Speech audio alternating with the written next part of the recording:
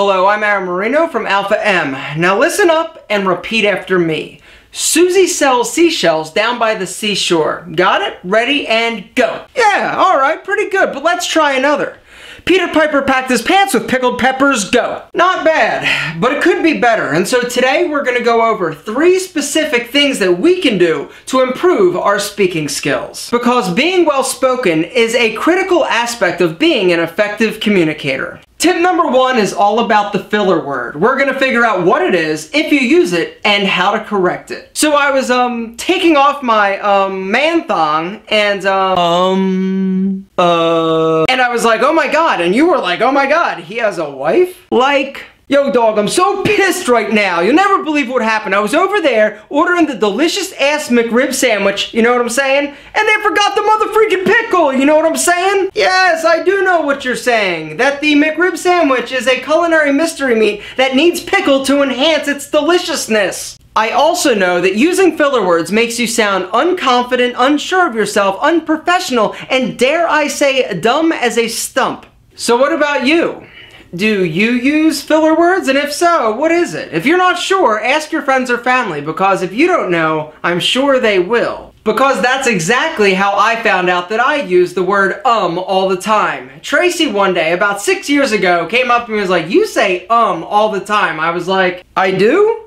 I told her to start pointing it out. Every time she noticed or heard me use the word she would say, And that was my cue to start paying attention, but something remarkable happened. After a little while of being ultra aware of myself, I would actually start correcting myself. When I'd say I'd be like, and it was really awkward and uncomfortable when I was having a conversation with somebody else. And eventually I stopped. It took hard work being hyper aware of what you're saying and a little bit paranoid, but eventually I kicked it, and so can you. And a great tip I would give to you is when you're talking and you feel it coming on, just pause and pick up where you left off, and eventually you will be able to kick the filler word habit. The second and third tip kind of go hand in hand, so we're going to deal with them together. 2 other key elements to consider when analyzing your verbal virility is the speed and the clarity in which you speak. Speaking too fast, speaking too slow, or mumbling are surefire ways to lose respect and credibility. And if you're saying to yourself,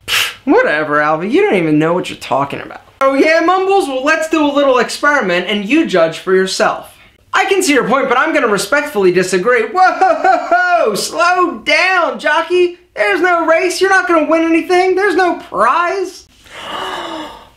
But not too slow, or you'll sound like you need protective headgear. Hey, Alpha! And if you mumble when you speak, you might sound like this. I can see your point, but I'm gonna respectfully disagree. And unless you're drunk, you've got no excuse. Check it out.